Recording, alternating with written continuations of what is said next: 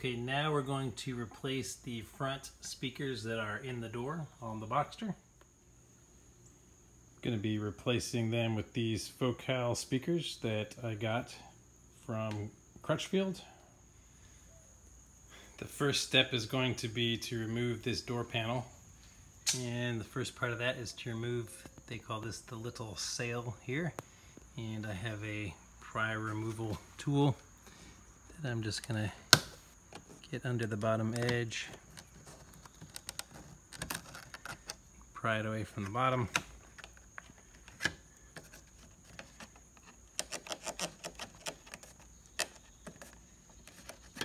And be gentle so I don't break anything back here.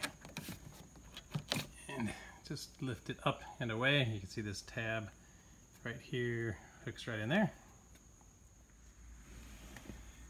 Alright, next, if you pull up on the door handle, right in here you'll see a T20, and remove that.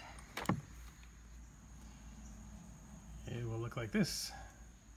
So the instructions I got from Crutchfield say to raise this door pocket, and in here there's supposed to be an exposed screw to remove, but I have no screws in here.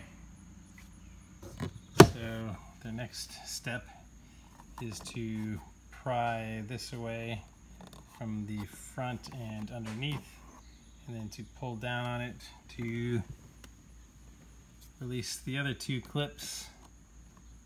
So let me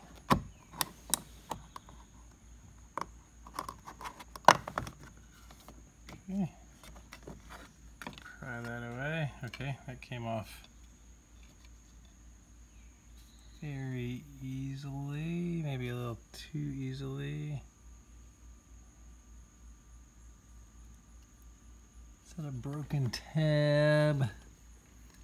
I can't tell.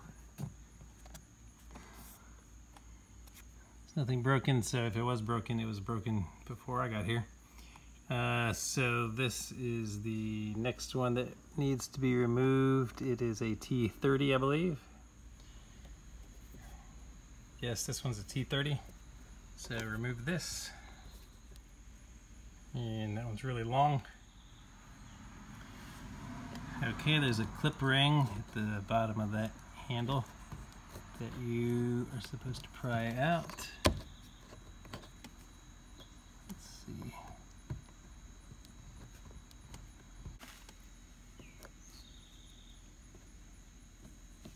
Aha, there we go. Just came in from the side.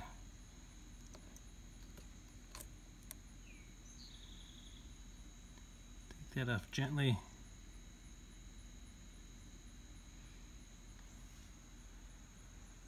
That's what this piece looks like. Now there's another T30 here to remove. Alright, the one from this hole is even longer. So if you want to compare them, yes, much longer than the other one. Okay, now the next step is to pry underneath from the bottom and around front.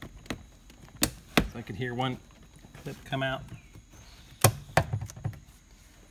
So I'm going to pry all the way around and up the side here. And it says to get an assistant to help you hold this panel. You don't need to remove it completely. Plus there's an airbag there, so if you did disconnect it, you would want to make sure you unplug the battery first, or you're going to get the airbag warning light until you get that factory reset. So I'm going to get an assistant and just pull the rest of these clips off and hold it. That should allow us to get back in behind this speaker and remove it. Okay, the panel is separated here. You can see that there are two wires that are still, three wires that are still attached that we will leave on there.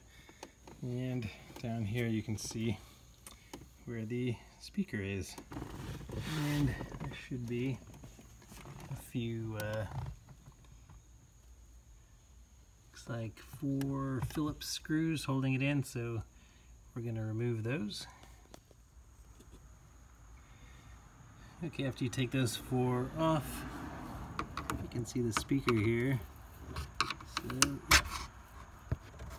probably just pries out. Let's see.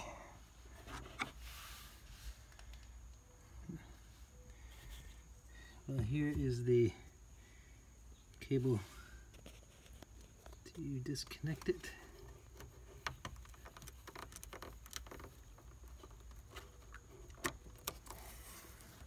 Press those two tabs in and pull that out.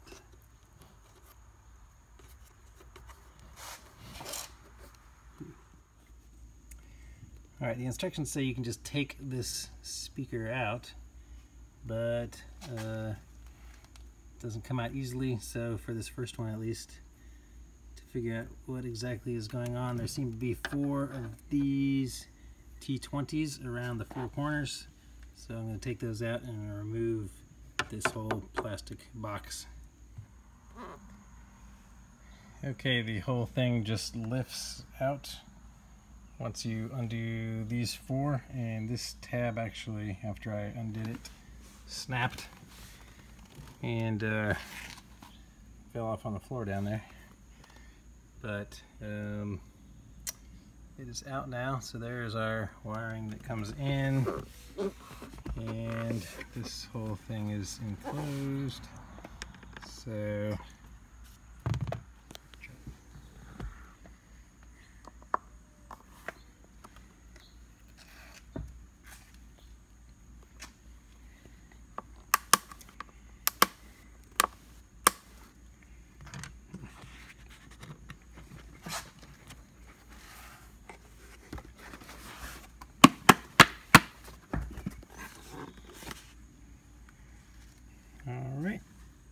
I think I'm just going to get a flathead screwdriver and pry under here to try to get it off. Yeah, flathead was all it took. It was just kind of stuck on there from time. So now it has 2 simple connectors that we can just undo, so that's nice. So maybe you don't have to remove this whole thing after all. You can take these connectors off and connect them to your new speaker. Alright, after disconnecting these 2, you're just going to take your new speaker and connect them. There's one larger one smaller one, so you can't mess it up on that one. And then we're going to drop it back down in.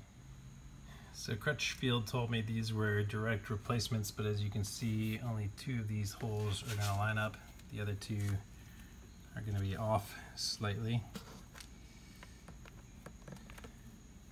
So we might have to only put it in with 2, and this thing is odd. It rotates around, but as you can see it is tilted in one direction.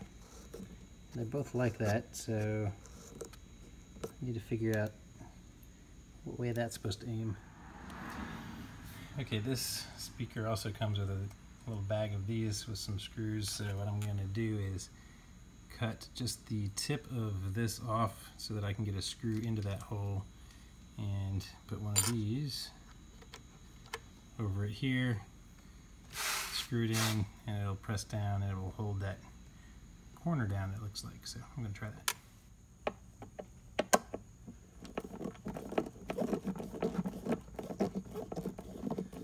And as you can see, it works perfectly on these corners. Alright, no need to replace that wire mesh, just stick these back in and put everything back together.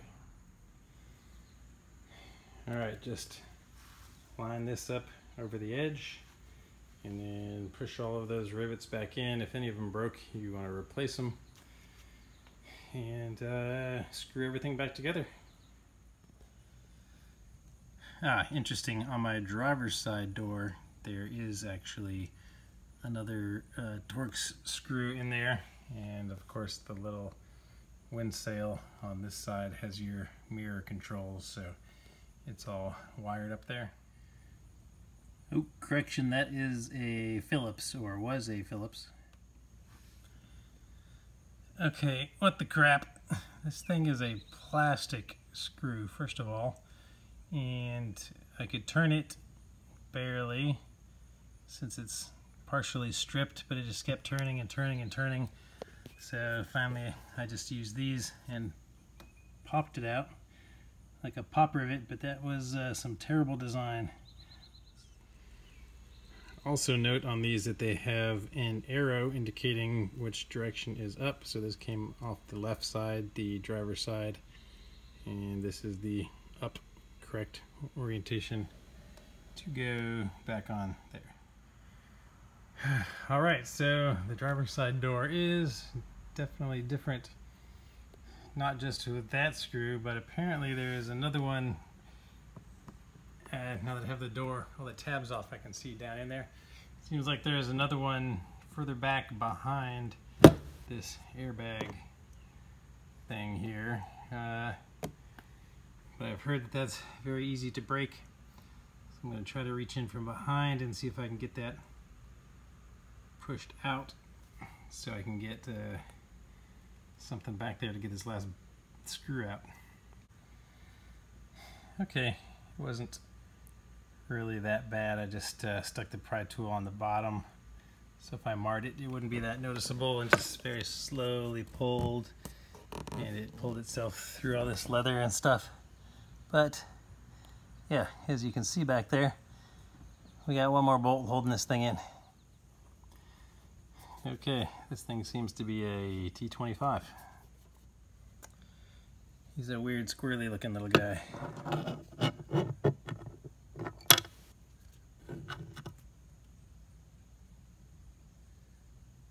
It might not even be a Torx bit, but somebody has put it in and out before, because I did not do all that.